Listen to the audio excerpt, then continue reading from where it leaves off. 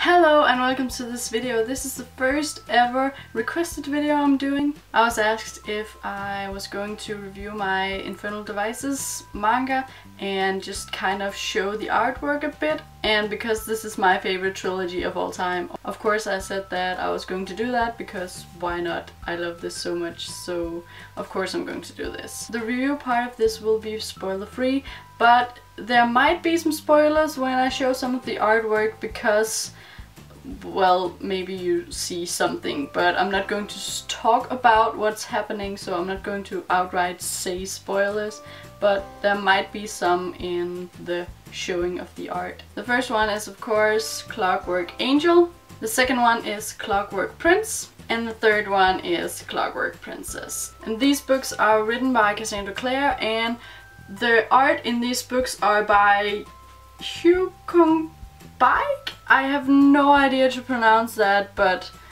yeah, sorry I butchered your name. If you don't know what the Infernal Devices is about, it's about Tessa, who arrives in London and she's supposed to meet up with her brother Nate. This is in 1878. She's kidnapped by the Dark Sisters. She finds out that she's a shapeshifter. If she has something personal to a person, she can change into that specific person and kind of go into their brain and see what they're thinking about. And she is rescued from these Dark Sisters by a young man called William Herondale. Will takes her back to the Institute where she learns what a shadow hunter is, and a shadow hunter is someone who kills demons and protects the mundane, well, the human world. At the Institute she also meets Jem, and Jem is Will's parabatai, and he's very sick, and this just starts a whole lot of things because the ones who kidnapped Tessa is still after her and they want to use her for something. In the beginning, Tessa, Jem and Will don't know what this is, what they want to use her for,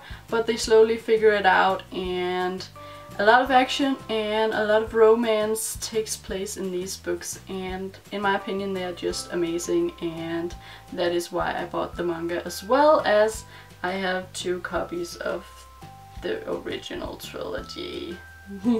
Oops. They're just so great and so pretty. I really enjoy a lot of these characters in these books. There are a lot of characters, and in my opinion they're all very well developed, and a lot of them develop a whole lot in these 3 books, and in my opinion that is very important, that there is some character development.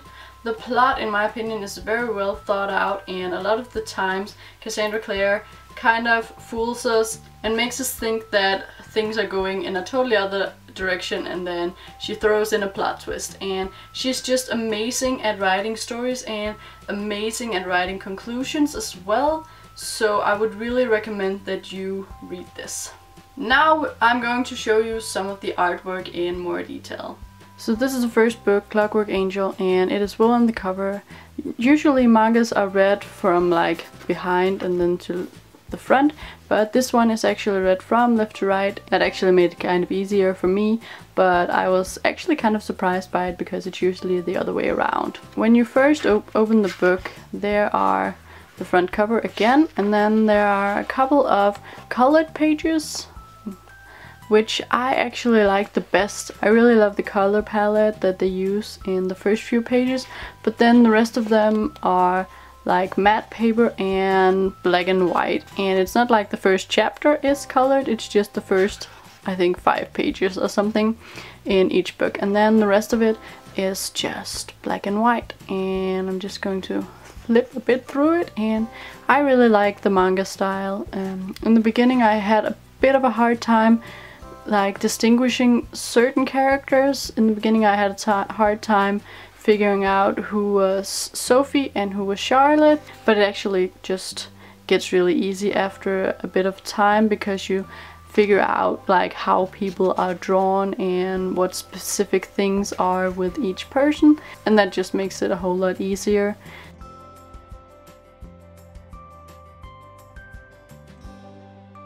That's Magnus.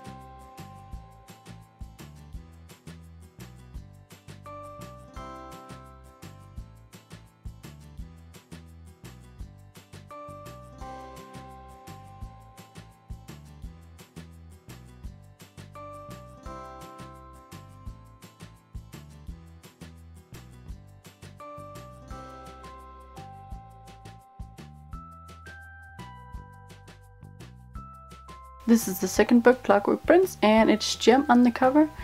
And yeah, as the other one, Gem on the first page, and then a couple of colored, very shiny pages, and then goes over to black and white again.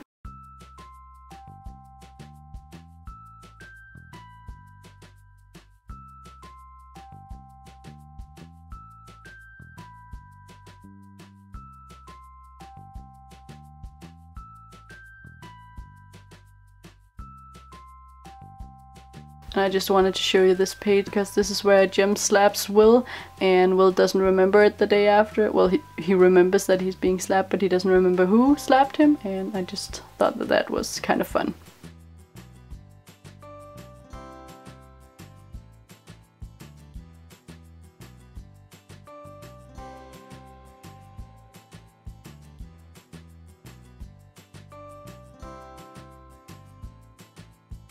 And there's Gideon and Sophie, and I think that they're actually my favorite couple in this entire trilogy. I just love them so much.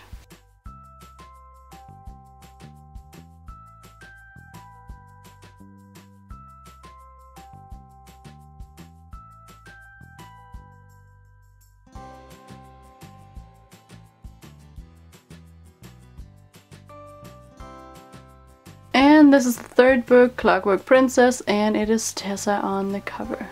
As with the first two, she is the first page as well, and like the others, a couple of colored, shiny pages. And then it's black and white again. This is a young Will and a young Gem when Gem arrives at the Institute when he was 12. Just think that's cute.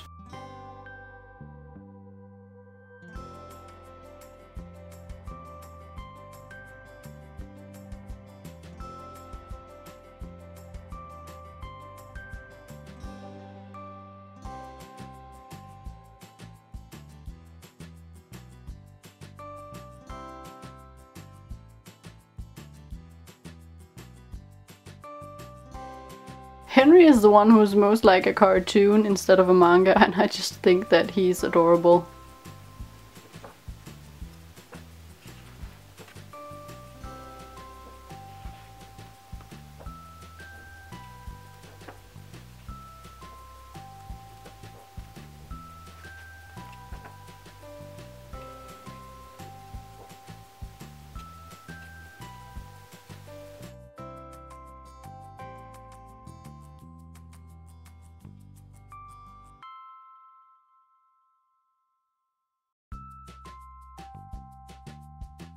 That was it for this review and showing of the art. I really hope that you enjoyed this video. If you did, please give it a thumbs up and subscribe, and hopefully I'll see you next time. Bye bye.